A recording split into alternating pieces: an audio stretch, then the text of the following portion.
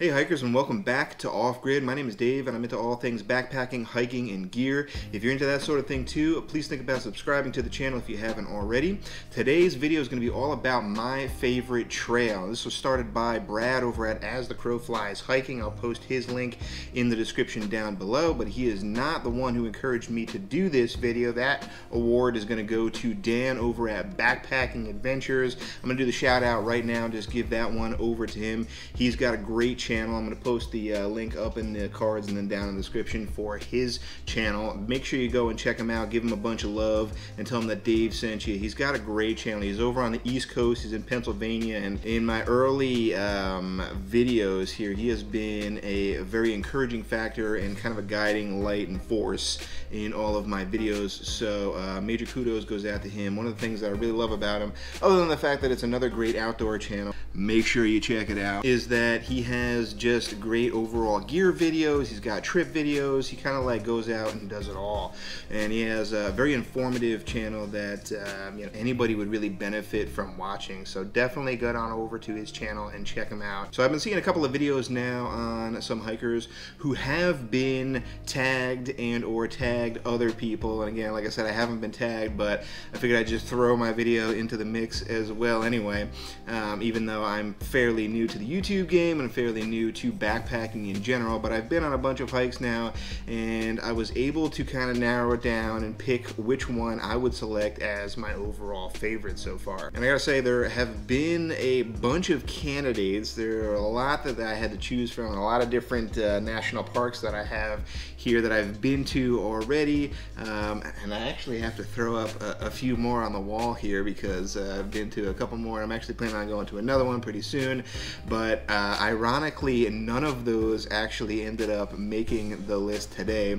The award for my favorite trail thus far is going to go to, and I got it right over here because there is sort of an official name, but not really. I'll explain in a second, but it's going to go to, it's called the Little Lakes Valley to the Gem Lakes Trail, and that's why I had to look it up, because I was like, I don't know if I'm going to remember the official name of it here, but this is a hike that I ended up taking while on a glamping trip with a bunch of buddies last July for the 4th of July break.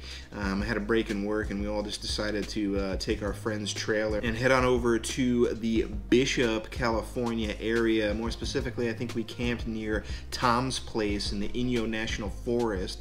I'll throw a map for that up on the screen for you right now so you can take a look at the general area, and then I'll also a little bit later on throw up a an all trails map that I altered myself, and I'll let you know kind of like what trail we ended up going on. But the day hike was pretty close to our area that we were camping at. One of our buddies actually wasn't feeling well. He didn't have a good night's sleep, so he didn't end up joining us, but my girlfriend and my other buddy ended up getting up super early and hitting the trail. Now this trail, the reason why I chose this trail, I think you're going to find a lot of common threads with a lot of other YouTubers and their videos, but the reason why I selected this trail, like so many others, is the fact that it was kind of multifaceted. There were a lot of different aspects to this trail that I really enjoyed and I really liked, and there was a lot to see, and it was also challenging at the same time. So I think all those things kind of mixed together in your overall enjoyment. It has to kind of be a little bit tough, but it has to have some amazing views, and at the end of the day, you kind of have to, you know, look back on it and go like, oh, that was kind of tough, it was kind of rough, but at the same time, the views were spectacular. And I think that is the one common thread that I've found in a lot of these videos so far, and mine is no different. So yeah, let's just get into the trail right now. Now, this is before my YouTubing days, so I don't really have any video or B-roll that I can throw in for you guys, but I do have a bunch of pics that I took with my camera that I'll throw in here sporadically. And then I also took, I think, like one or two like shorter videos that I might throw in here as well. So let's throw up the All Trails map for you guys. This is one that I altered myself, so it's officially called the Little Lakes Valley to Gem Lakes Trail. But we didn't end up going all the way down to the Gem Lakes. We wound up stopping right around a point called Chicken Foot Lake. and it was an amazing spot. But this is an altered map for you guys to take a look at, and I know it says distance-wise that it only wound up being about 6 miles, but I think on this particular day hike that we ended up doing closer to 8, so we might have been doing a lot of like down and backs and kind of doing some offshoots to look at different things. So on my own watch that I had that I was tracking the hike, I think we ended up doing about 8 miles. The elevation in this particular hike was kind of insane too, kind of adding to the difficulty of it. We started out at a little bit over 10,000 feet of elevation. I'll put the exact number on the screen too if it wasn't on the All Trails map.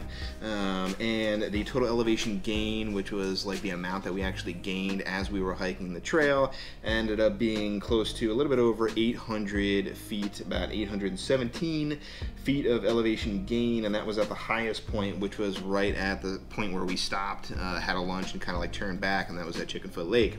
So it was definitely a decent hike. I'm not used to those types of elevations, so you know, you're kind of dealing with that factor to begin with, of not having as much oxygen to deal with, and then just kind of like gaining almost 1,000 feet on top of that in elevation throughout your hike was no easy feat, especially because I was really new to hiking in general at that point, so that was pretty tough. So like I said, we started out early in the morning. I think it was a little bit before 8 o'clock. We wanted to get to the trailhead because if you ever plan on doing this trip, if you're ever in the Southern California area, just note that this particular trailhead, I think they actually close it during a particular time during the winter. So I mean, we were there in July, we didn't have any problem, but if you're planning on going like later in the year or during the winter months, just be wary of that and know that it might be closed. But we ended up going super early because parking is somewhat limited as far as like the general parking lot, and then you have additional parking. I mean, everybody just kind of like parks on the road and just kind of goes further south, but you can end up, you know, hiking half a mile, mile or more, and just tack that onto your trip just to get to the trailhead. So we decided to just go there super early. That was a recommendation from my buddy, who I think did it before. Yeah, my buddy and my girlfriend definitely did it before, so they were like, all right, we definitely have to get there early if we want to get a decent spot and just hit the trailhead and go right away. So that was a good idea. We started out, I think it was either the upper 30s or the low 40s in overall temperature, so I had a puffy on when I started out the trail, but I think with the first section had steps, almost like natural steps that they kind of like cut into the trail, whoever made the trail, and you know, at 10,000 feet, even though it's that cold, I ended up shedding the puffy pretty early on, as soon as we like passed that first portion of just kind of going uphill. But we got over that first ridge, and then I think my buddy had his drone with him too, so we took a break right there because we were all sucking wind already, and he had his own DJI, I think it's DJI Mavic drone that he popped up and launched and got a really good view. I'm kind of looking at the specs and trying to see like exactly what we were looking at each particular point. All Trails is great in that they not only give you like the overall map, but then they give you kind of like the destinations that are along the way too. So the first thing that we saw was Rock Creek. Another thing that was really great about this trip was the different topography that we got to see, right? So there was a bunch of different lakes, there were a few different meadows, and then, you know, the fact that you have to, you know, traverse like up and down these different areas, that really made it pretty special. But Rock Creek was the first one that we kind of passed, and then going along there was another lake called Marsh Lake, which was really awesome. There's Heart Lake, which was another one, and what else? There's Box Lake, and then there's Long Lake, and then finally you get the Chicken Foot. So at almost every turn on either the right or left side of you, there was something spectacular to see, and you know, great bodies of water, mountains around you too. It was just, you know, really beautiful with the meadows and everything too.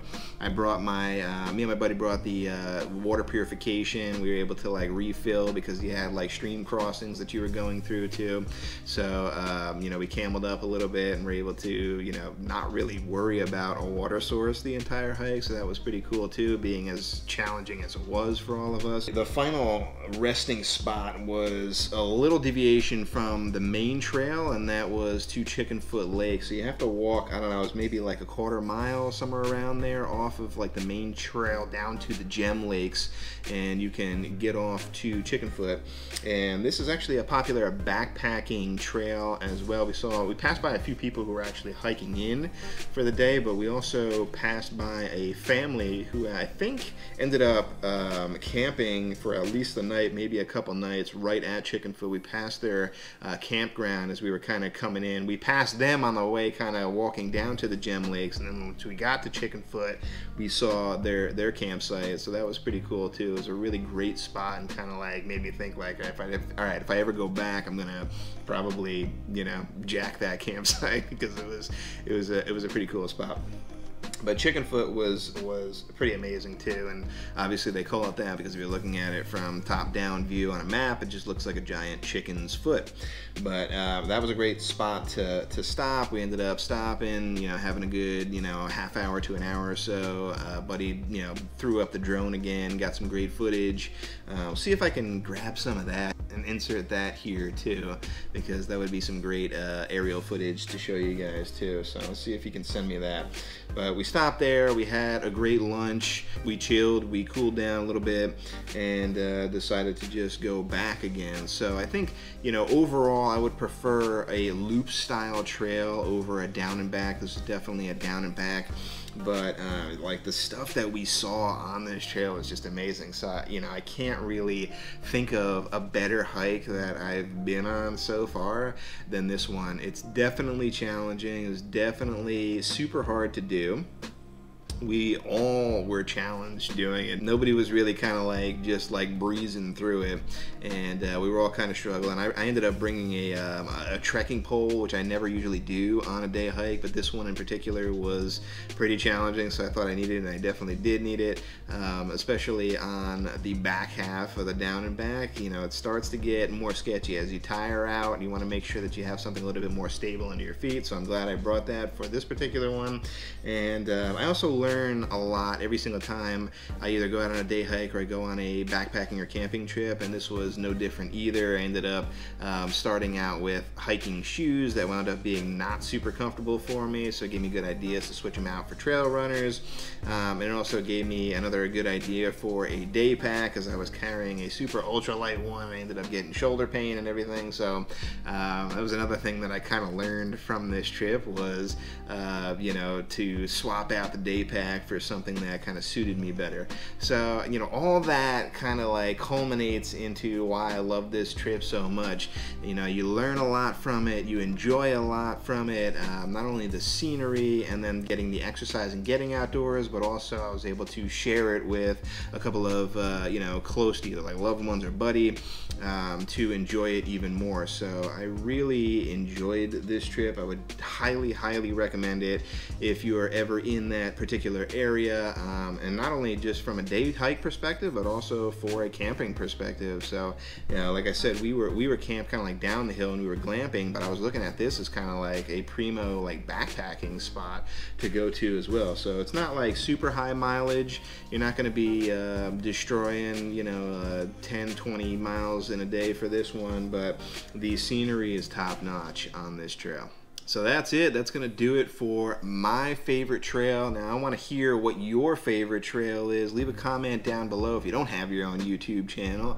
But if you do have your own YouTube channel, let me know about it. If you haven't done it already, or if you have done it already, I would like to see it. And I guess it's my turn to tag somebody else to try to keep this going. I'm pretty sure that they were probably tagged already by the time this video airs. This challenge or this hashtag has probably been out for a little while now.